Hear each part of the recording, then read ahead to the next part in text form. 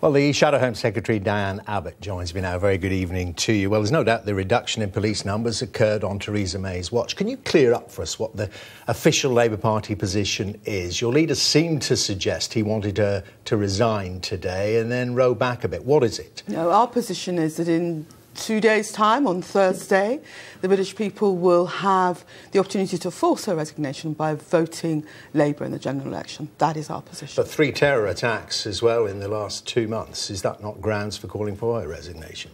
We think this can be resolved at the general election, but it is a fact that we've had 3 terror attacks in 3 months, and now people are finally focusing on the cuts in police officers, which all occurred on her watch. She has a way in the past 24 hours of talking about the problems as if she hasn't been Home Secretary for 6 years.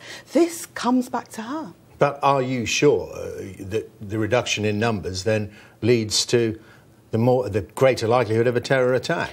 No, I'm not saying it leads to the greater likelihood of a terror attack, but in terms of the investigations and finding out what's going to happen, the reduction in numbers has meant there are less community police officers, and it is community policing which gives you the links to the community so you can actually find out what is really going on. OK, so you've got 10,000 more police officers coming on stream. How many of them will be involved specifically in community policing aimed at Muslim communities? Well, I don't know about being aimed at Muslim communities, but they definitely will all be community police officers. The 10,000 community police officers, then? 10,000 community officers up and down the country. In England so no and Wales. more detective inspectors, no increase at any other level, just with community police? We're starting with community policing because we think the... Well, sorry, is that all the 10,000 or some of them?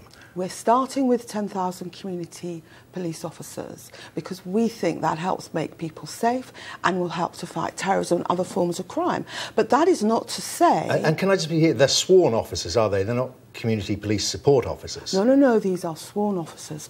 10,000 sworn officers in every ward in the country. And we think that's the beginning of making the British people feel safe. And we think Theresa May should be embarrassed that numbers dropped on her watch. What role will they have? What role will they have in the communities they go into looking for terrorists? Chatting to them, or will they act then as the eyes and ears of the security services and the other forces, the anti-terror police, who have to come in and arrest them? Their initial role will be to make those important links with the community. It's concerning, both in Manchester and in London Bridge, that members of the community said they tried to warn the police about their concerns about some of these individuals. Well, they rang an anti-terror hotline. And somehow nothing happened. Well, it wouldn't have been community police, though. I mean, the community police are going around having a cup of tea in the mosque or something, I aren't they? think that everybody... all the stakeholders in community policing know they play a very important role in building links between the community and the police. Because that linking in the community, Jeremy Corbyn was quoted as having said something very interesting in 2014, that he had been speaking to people who were attracted to what ISIS is doing. I mean, it's a way of understanding the ideology. Have you done that? No. No, because... You don't want to understand what motivates these young men and women. Everyone that I speak to is completely horrified and disgusted by these terror attacks. But there's no doubt there's an ideology there, isn't there? Isn't it worth talking to them, as Jeremy Corbyn says he's done, and trying to find out what motivates them? I have a Muslim community in Hackney, but they are all horrified by these attacks. Let me ask you about these attacks, because I revisited, as I'm sure you have recently, the Lord Harris inquiry, the recommendations that he made to Sadiq Khan about preparedness in London for a terror attack. Do you think some of the things he said in there were prescient and should be acted on? They haven't been acted on yet. I think we do need to revisit that report, because... and we do need Which part of it? Well, I just think it's about preparedness and resilience. But he made some very specific recommendations that haven't been acted on. Do you know what they are?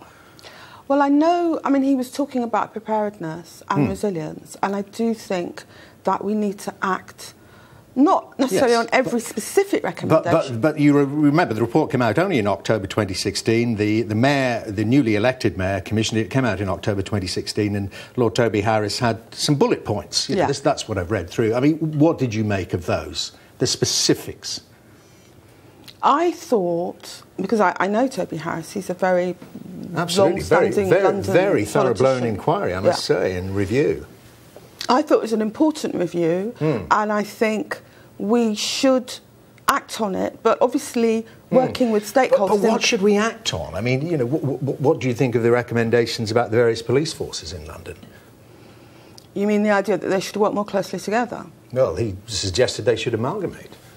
Well, I think that's an interesting idea, but I think you'd find resistance in some parts of London to the amalgamation. Have you actually read the report? I have. Okay, what about when you talk about, what about the physical resilience? Again, I'm referring to this because it seemed prescient. Yes, I mean, I think physical resilience is important. I think that... But there was a specific aspect of physical resilience. Well, I think that physical resilience is important. Yes, well, I mean, but the specific aspect was he talked about putting up more barriers in the light of the Nice attacks. He mentioned that in October 2016. Yes, we're now putting up barriers on bridges, and you'd think we might have done that before, particularly after what happened on Westminster Bridge. But now, in the past few days, we've been putting up barriers on bridges. So would you recommend putting up barriers around more public spaces? For instance, you know, there are many spaces, even just in London, where people gather. Do you think around parks, around Covent Garden, around places like that? Well, certainly in Westminster, which is where I work, there's been a lot more barriers and bollards to protect us from terrorism, and I think we need to consider that for other places in central London. Is it true, just after our exchange there on the Harris report, is it true that Jeremy Corbyn and John McDonnell's team have been trying to keep you off the airwaves? No, that's why I'm here this evening. Well, you said that you book your own appearances, that you don't run them through the leader's office. No. We work very closely with the press office. But they regard you, that the two Js regard you as a bit of a liability after your brain fade on police costume. I'm here. I've just come from doing another media interview. I'm going on to do another media interview. There's no truth in the idea that I'm not in the media, particularly talking about what happened on London Bridge. You think you're an asset, clearly, not a liability to the front bench. I think I'm Shadow Home Secretary, and it'd be very strange if the Shadow Home Secretary wasn't doing interviews like this. And you think that in 3-4 days' time you will be the Home Secretary? I think the most important thing is that in 3 or 4 days' time we actually win the general election, and then Jeremy will choose his cabinet. OK, hope to talk to you on Friday. Shadow Home Secretary, thank you very much indeed, Diane Abbott there. Well, let's get more on that row. Actually, I do just want to pause because we're going on to it now, and I forgot to ask you this, about the row between Donald Trump and Sadiq Khan. Do you think that the state visit offer should be cancelled for Donald Trump?